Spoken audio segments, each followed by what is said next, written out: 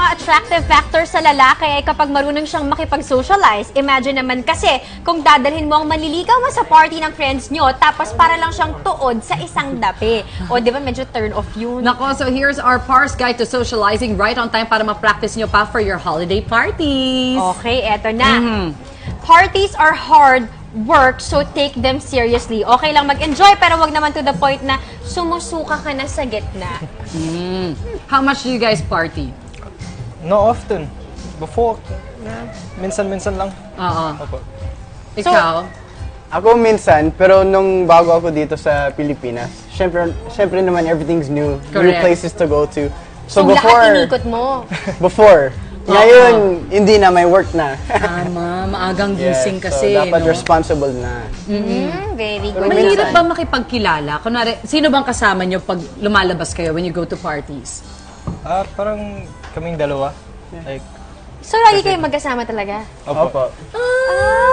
Actually, kasi kami ni Kim, same community kami. Opo. So, kaso lang ibang building. Opo. So parehas parang ng neighbors condo, kami. pero ibang building. That's awesome. So kayo, gumigimik kayo, kayong dalawa magkasama na kayo. Opo. You guys Siyempre will go. may yung ibang base din. Sasama Opo. din. And then, kasi, di ko alam kasi kung paano pag all boys na lumalabas Oo, is it like nakikipagkilala ba kayo? Pag may nagsi-CR ba date yung isa, ba? lahat ba sumasama? Kasi ganun kami. Hindi po. Para sa akin, ako mag-isa sa CR. medyo, bakit silang dalawa nag-suway sa... So, wala kayong chikahan sa CR? Medyo awkward yan. So, hindi naman. O, ito naman, Mars. Never underdress and don't overstay. If you do, lalabas na you have nothing better to do. Naniniwala ba kayo doon? Opo, syempre.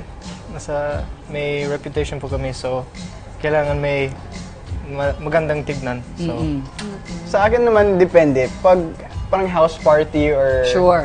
Dapat kilala mo yung tao at least, yung host. Kasi, like you said, if you stay there too long, parang ang awkward. People will think you're plastic. Oh, sino yung lalaki na yan? Ba't wala siyang kasama? Kilala mo ba yun? Parang ganun. So, Lalo na pag hindi mo grupo. Opo, parang minsan nakakaya. Pag hindi ka kasama sa circle ng mga tao. So, Pero kung pag- barkadang-barkada mo siya, okay lang yun. oo. Sabagay. That's true. Tsaka kung house party, di kahit casual lang yung suot mo, di ba? Pero kung gimmick kayo sa mga club, medyo Outfit Yes, talaga. outfit. forma. Oh, ito daw. Master name dropping. If you must do it right. Gamitin pati ang last name. Parang siguro pag nagkikwento ka, if you're telling a story about someone, kailangan daw gamitin mo yung full name niya para magmukhang legit yung kwento mo. actually, may isang beses, Hindi yung parang nickname lang. parang kinukwento sila ang kagrupo ko bago mag-That's My Bay. Tapos they're talking about politics. And then may isang group member ko, sabi niya, Ninoy said blah, blah, blah. And yung kasama niya said, sino po si Ninoy? Ninoy Aquino. Oh, bakit? Close ba kayo? Oh, Tito Noy Noy. Pero hindi sila close. Hindi sila close.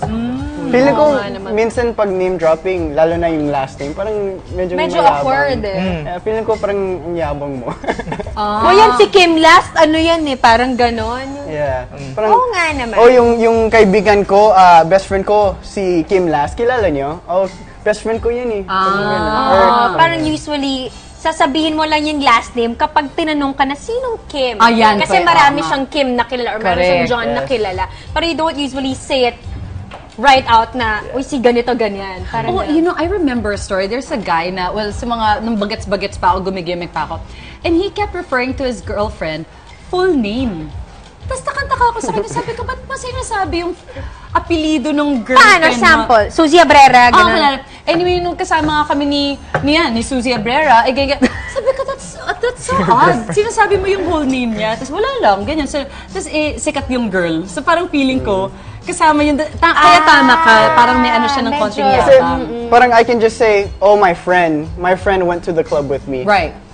Why would I have to say my friend Kim Last went to the club with me? I can just say my friend, di ba? My friend attorney So, parang Gozon, feeling- like that. Yeah. Ganyan. Parang mayabang if you actually say Hi, attorney. Oh, ito naman. For you, ano yung ultimate skill na dapat meron ang isang lalaki? Nice. skill. Para sa akin, confidence. Hindi pwede parang, hi, I'm Kim. Nice to meet you. Oo naman. Especially if it's with a girl, then and you're trying to court her. Like, oh wow, she's so beautiful. Hi. Have you never been stumped?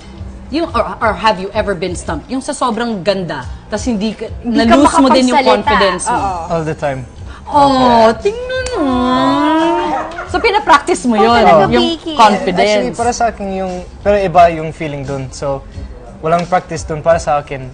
Kasi may, like, wow, sobrang ganda. Pero pag may gandang lalaki, lalaki, babae? Babae. sana. Oh, sorry. I get Kung confused. type mo, but it's okay with Hindi, us. girl, if there's a beautiful girl, Yan. then you're just like, wow, hi, I'm Kim. Para sa akin, may confidence na agad. Like, I need to get to know her. Like, hey. Pero feeling ko, no matter how confident the guy is, pag nakita nila ng sobrang magandang babae, they will always get shy. Yeah. Tapos So you parang can be- itatry mo na lang na hindi ko to pwede ipahalata. Yes.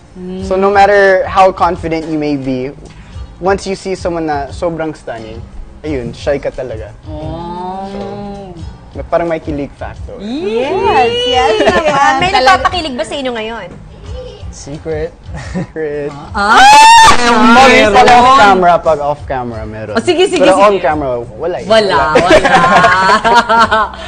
Alam ko, isa pang important socializing rule para sa inyong mga pars, huwag niyong kakalimutan na may dinala kayong girlfriend sa party. Baka naman kakasocialize niyo, igawin niyo ng dekorasyon sa isang tabi ang jowa. Naku, award ka niya. I agree.